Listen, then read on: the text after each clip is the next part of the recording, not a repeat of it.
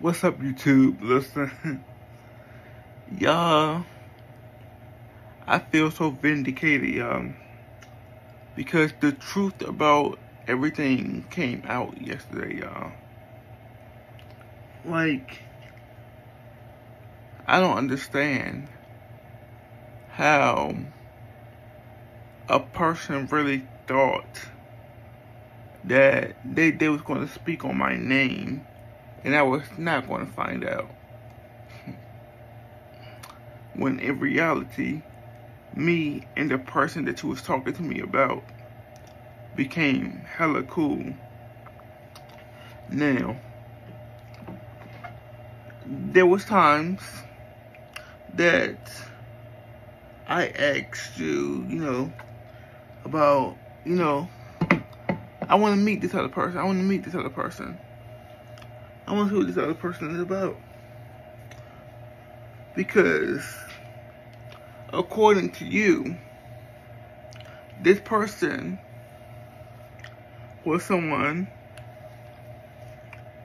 that you claimed that you were attracted to and they were attracted to you.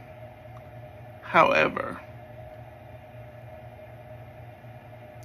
I talked to this person and this person said that the feelings were never mutual. So for you to be that pressed to paint this false narrative that someone was into you is hella crazy to me.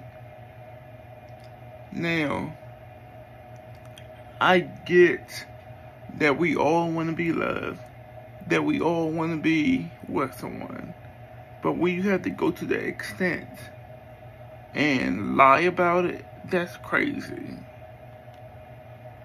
Then, on top of that, according to this timeline that me and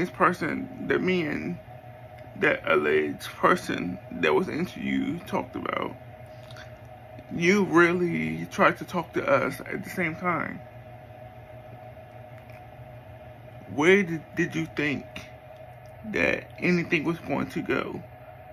Did you not think that you was going to get caught up? Also, another question. You say that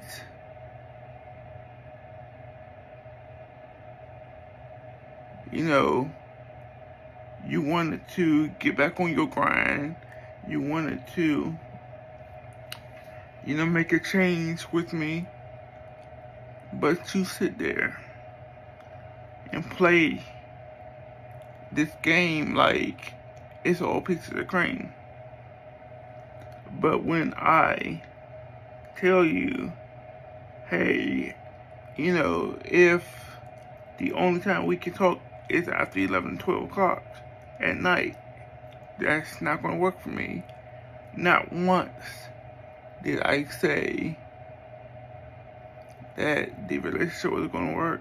Not once did I say that. What I said was, I'm no longer answering my phone late at night. I'm not the type of person.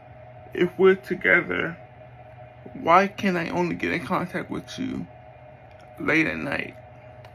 Or when someone comes in the room, oh, I gotta call you right back. That's some suspicious behavior going on. There have never been a time where I was around my family and somebody called me that I had to, yeah, I'm gonna call you right back. I am 35 years old. I don't have to do stuff like that. I'm grown. Even if I'm around my family, I answer the phone like normal. I don't have to, oh, let me call you right back. Like what is it? Like, your peoples know we dated before. So, what are you hiding? And then, you told this other person one day, oh, he was asleep. You never called to find out.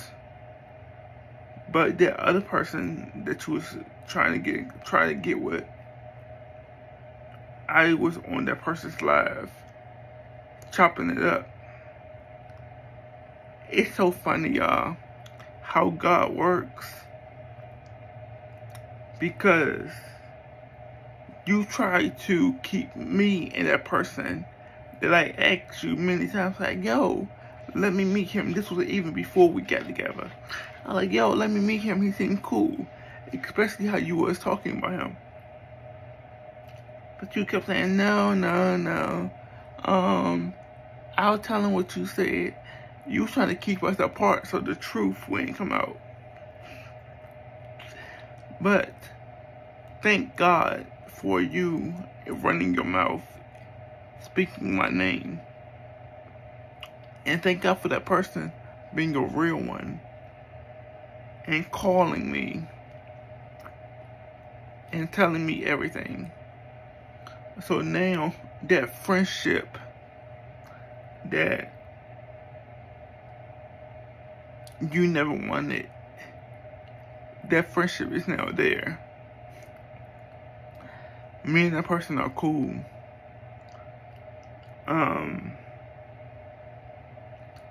Also, you will be seeing us do business together. Because one thing about it is, God makes things happen for a reason. God will expose things for a reason. In this situation, you got exposed. Am I angry with you? No. But at the same time, I just want you to grow up. Be an adult. Stop gossiping. Because you're going to be in this situation every time. When I chose to get back with you, I get back with you because I care about you. I wanted to see you win, but you didn't want that for yourself. And it's okay. I get it. But you have a good day. Bye.